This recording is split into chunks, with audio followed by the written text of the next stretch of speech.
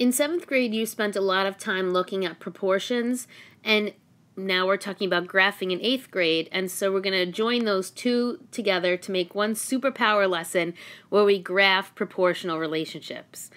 And so when two quantities are proportional, they fit on the line y equals mx, and y equals mx passes through the origin, so its y-intercept is going to be 0, 0. Let's look at example 1. The cost in dollars for X gigabytes of data on an internet plan is represented by y equals 10x.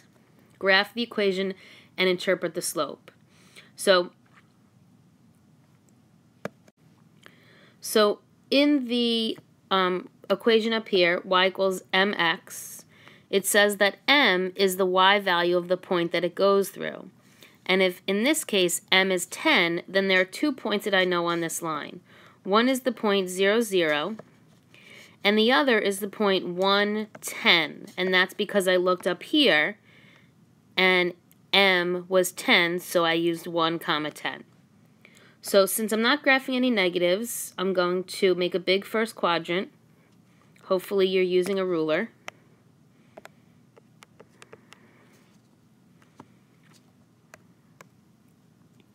And now I graph the points. So let's graph 0, 0 and 1, 10.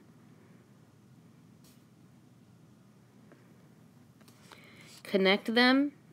Hopefully, again, you have a ruler. That's terrible.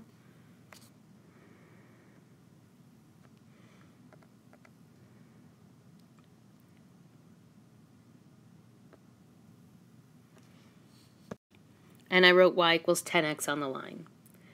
The last thing that we have to do to get full credit is interpret the slope. So the slope is rise over run. So let's look at what it is. I'm going up 10, right 1. So the slope is 10 over 1, but I have to say what that means.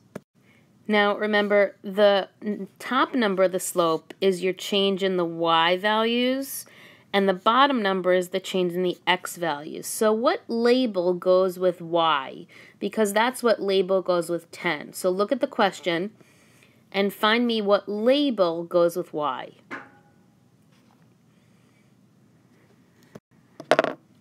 So the label is dollars. So that means that you pay $10. And then what does the x represent? Because the bottom number of the slope represents your x value. What label goes with the x value? Gigabytes. So that means you pay $10 for 1 gigabyte. So I use the numbers in the slope and the labels in the question to help me write this interpretation. Let's check out example 2. The weight y of an object on Titan, one of Saturn's moons, is proportional to the weight x of the object on Earth. So saying the weight on Titan is y and the weight on Earth is x. An object that weighs 105 pounds on Earth would weigh 15 pounds on Titan. So remember, slope is the change in the y over the change in the x, rise over run.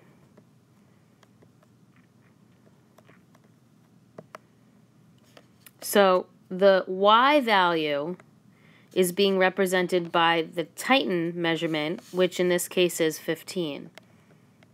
The x value, which in this case is the Earth, is measured by 105. So if I can reduce this fraction, then this is the slope. Well, it's actually the slope already, but reduced, it's more understandable. So that reduces to 1 over 7. So the equation is y equals, if that's the slope, then that goes in front of the x, and there's my equation, y equals 1/7 x.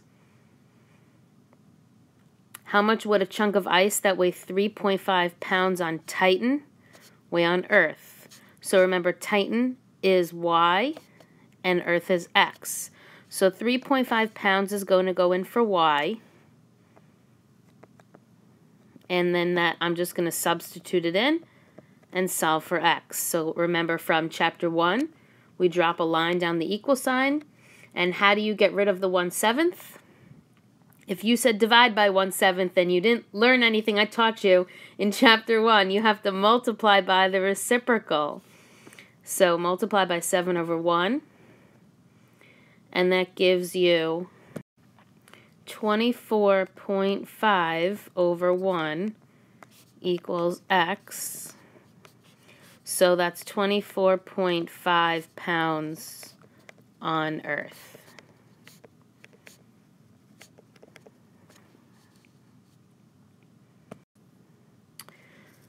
Let's look at the next one. The distance y in meters that a 4-person ski lift travels in x seconds is represented by the equation 2.5x. The graph shows the distance that a 2-person ski lift travels. So this graph represents 2-person ski lift. They give me an equation for a 4-person ski lift, but it's not graphed. Which ski lift is faster? Well, the slope of the 4-person is 2.5. So if I can find the slope of the 2-person, then I can determine which one has a steeper slope, and the steeper slope is going to be moving faster. So the rise is from 4. See, now for this one, you can't count the boxes because it's going by 2s, so you have to pay attention to the numbers. This goes up from 4 all the way to 12. So although it's technically 4 boxes, it's really up 8. This goes by 1s, so you have to pay attention to the numbers. It's over to the right 4. So the slope of this 2-person is 8/4, which I will just write as the number 2. So which one's faster? The one with the bigger slope, 4-person.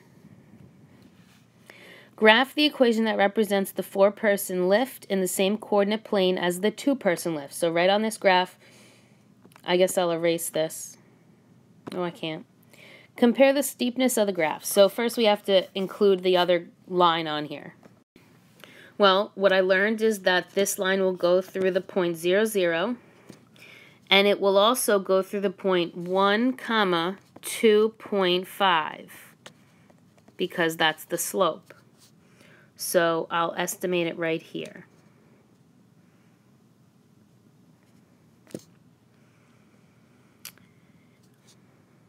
Compare the steepness. Oh, I guess I should write the equation. Y equals 2.5x. Compare the steepness of the graphs. What does this mean in the context of the problem?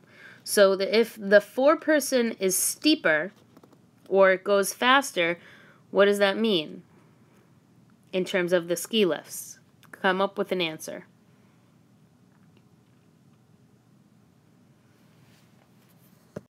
My answer is going to say that the 4-person ski lift goes faster because the line is steeper.